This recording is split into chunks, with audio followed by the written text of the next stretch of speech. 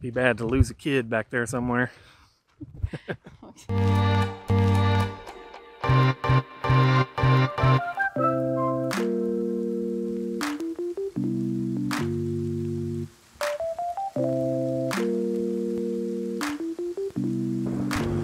Hey guys, we're out here at Dinosaur Valley State Park, and this is our family's first ever backpacking trip all together.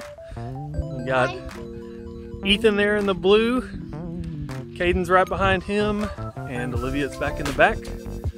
And we are hiking out to primitive site number 7. They just opened these backcountry sites after being closed for a year, so we're excited to get out there. This is the same site that Caden and I both stayed at a couple of Decembers ago, and so he really liked that site, so we're doing it again. So we're heading up here to the river, across the river, and then hiking back to our campsite.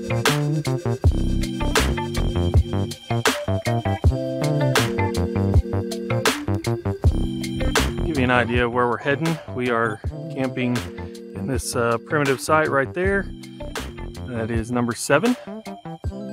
Really not too far of a hike, just a couple miles up the trail.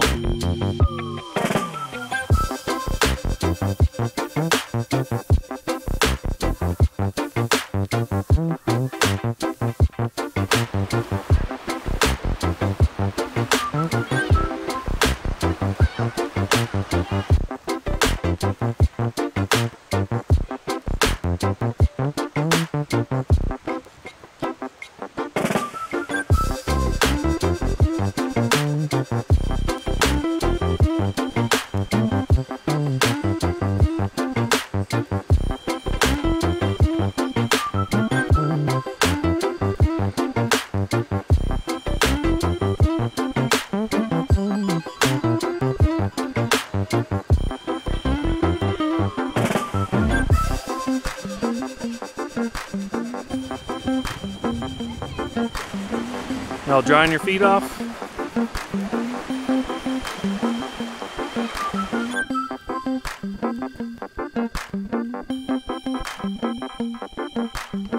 Well, we just crossed the river and it was quite the adventure. It rained a pretty good amount a couple days this week, so the river's up a little bit.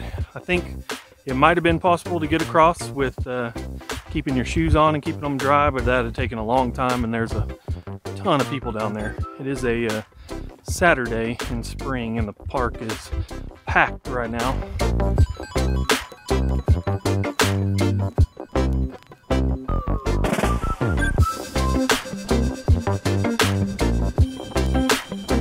So that's about the part where we cross the river. We're just on a trail up above it right now.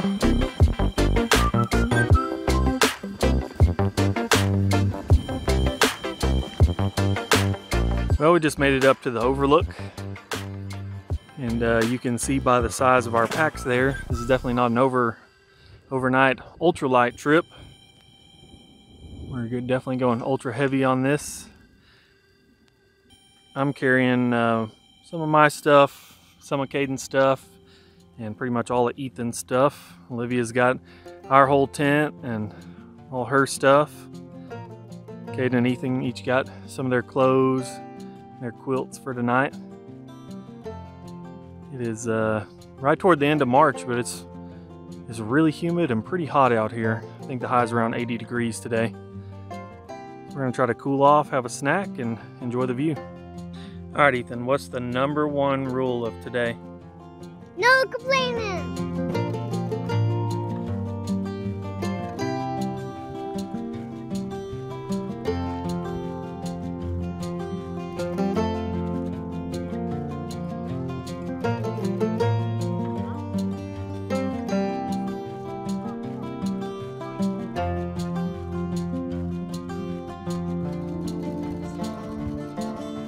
This happens every time we go hiking, but Ethan tends to go slow and struggle a little bit unless he is leading the pack, and then he is more than happy to walk fast. So I think that's his spot in our family. And then Olivia and I are back here in the back. That way we can kind of watch over him while we're walking. Be bad to lose a kid back there somewhere. Looks like our trail's a little flooded out. Farther left, Ethan. Big jump. Woohoo! Good job. I still done it. Come on, Olivia, you can do it. Ta-da!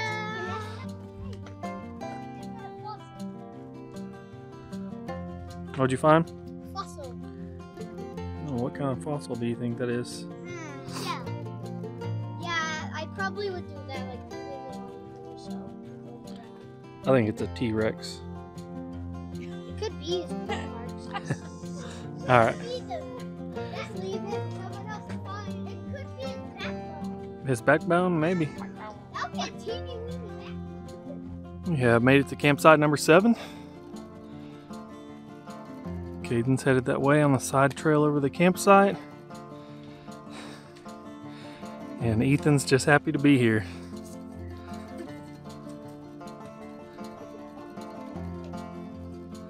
I think we're gonna put our tent right there in this flat spot and then put the hammocks and the trees right back there behind us. The boys are staying in our side-by-side hammocks, and me and Olivia are gonna stay in our tarp tent. Our boys are in some war bonnet hammocks back there in the back that are connected to the same tree with a spreader bar between them. They're hanging out back there, and we, yes, carried in chairs on this trip, which is a super great idea. And we only had 2 or 3 miles hike back here, so it wasn't too bad. But now we're gonna have happy hour, and we mixed up some margaritas at home and froze some water bottles and put that in the fridge, so it's gonna be pretty good. We're excited about those.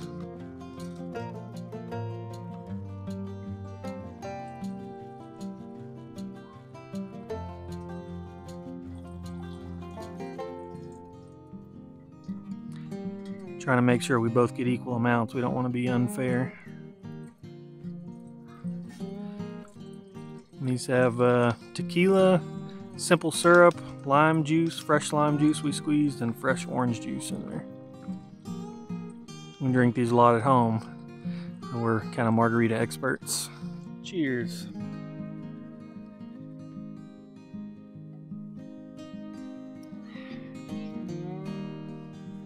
They're not ice cold, but they're tasty.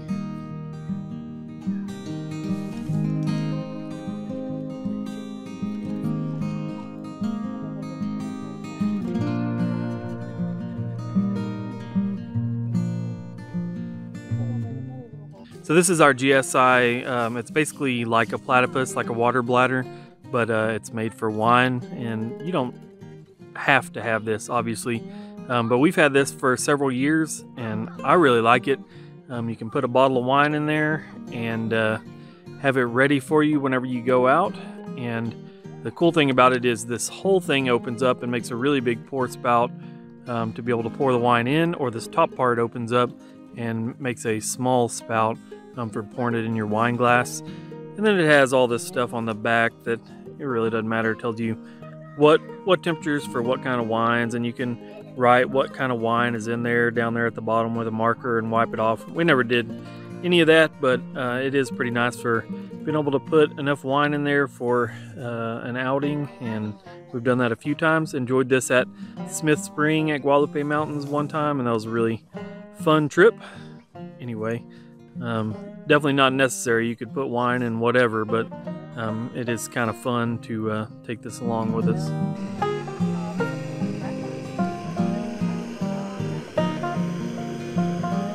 So for dinner we're having gluten-free shells and cheese, because Caden's been eating gluten-free, so we're all eating that, and we finally found a brand that we like.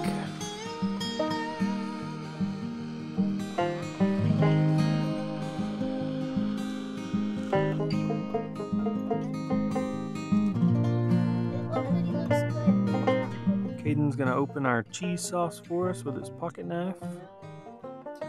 Try it again, same spot. Hey, just cut it same way you just cut it. Do it again, one more time.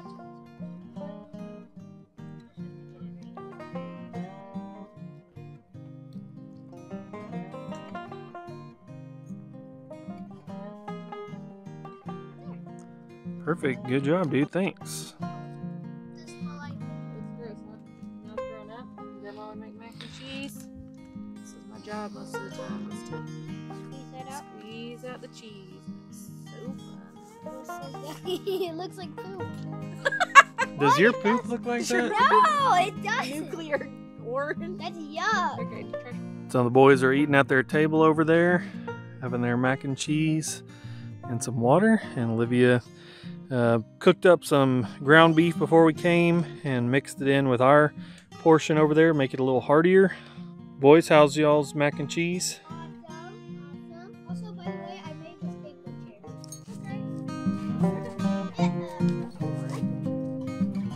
Yeah, random.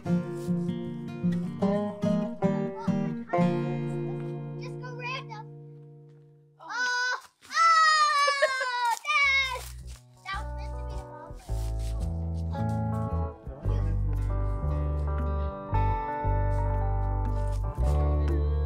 was a good throw. Go random. It doesn't matter if you throw it, you can throw it. Come on, guys. Let me throw some on.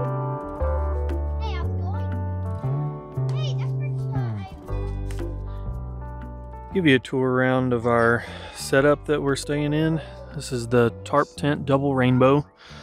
I'm using a big Agnes pad. Livy's using a Thermarest Neoair pad. I have a Go Light quilt. She has a Go Light sleeping bag over there with a Cedar Summit pillow. The boys are staying in these Warbonnet Eldorado hammocks under here. That's a Warbonnet Cloudburst tarp. And I got the pole mod. If you've seen any of my videos, you've seen this setup. This is exactly what me and Caden stayed in last year when we stayed at this hammock site. That is Eno spreader bars. Be able to hang 2 hammocks from the same trees. You can see the Arrowhead equipment under quilts off to the sides of the hammocks right now. The boys were hanging out in there earlier. Would have been a little too warm for them right now.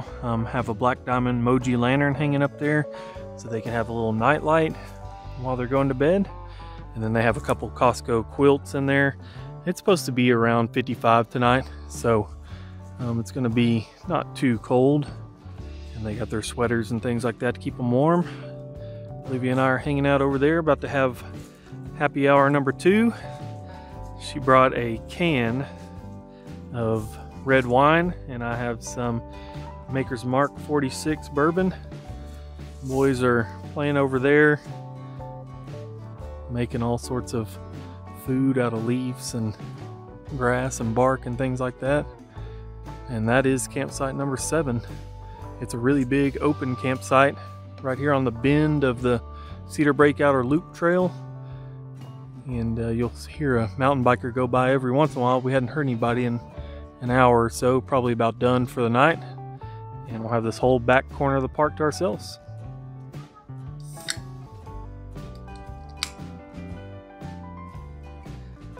The boys are doing a competition cooking show back there at their table, and Olivia's having some wine. Somebody's in trouble and having a timeout.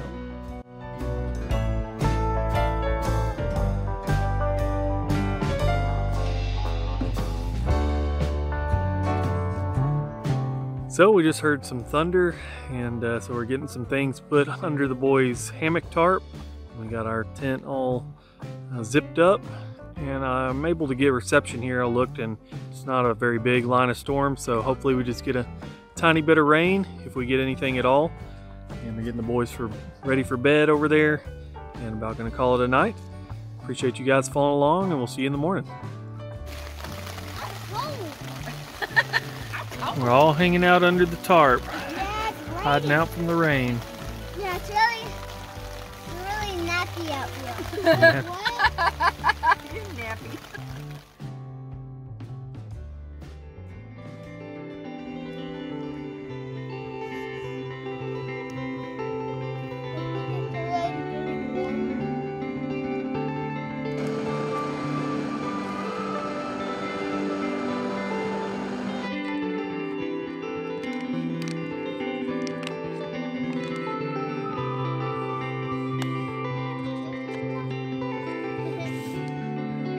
hot chocolate.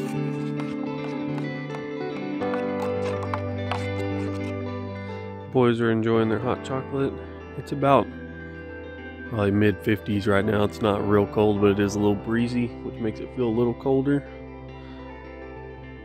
They had peanut butter Rice Krispies for breakfast, and now they are warming up with their hot chocolate.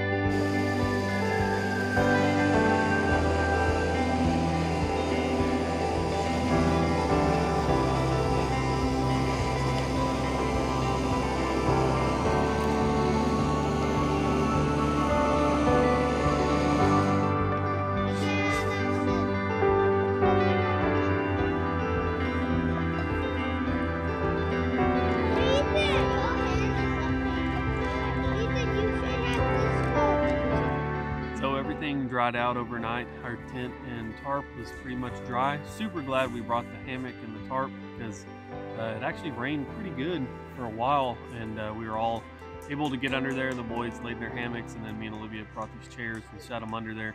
So we were all hanging out under there together. And then it was windy enough last night that everything pretty much dried back out. So that's nice. And we got camp about halfway packed up. We're just taking things slow, gonna pack everything else up and then take the Cedar Break Outer Loop Trail for a couple miles back around to the same river crossing where we crossed yesterday. Just enjoying our coffee, and the boys are off playing in the woods like little boys do. There's one of them back behind us. And just having a good morning.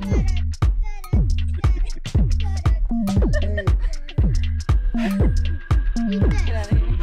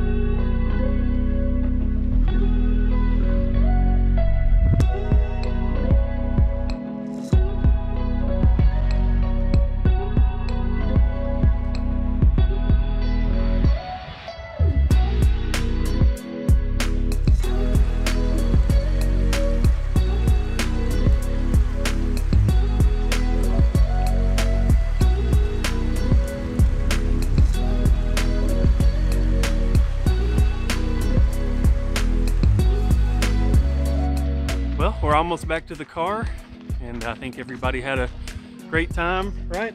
Yes! It was awesome, actually. The boys said they really enjoyed that. Ethan did great on his first backpacking trip, and our first family backpacking trip is in the books at Dinosaur Valley State Park, March 2021. Appreciate y'all following along. We'll see you next time.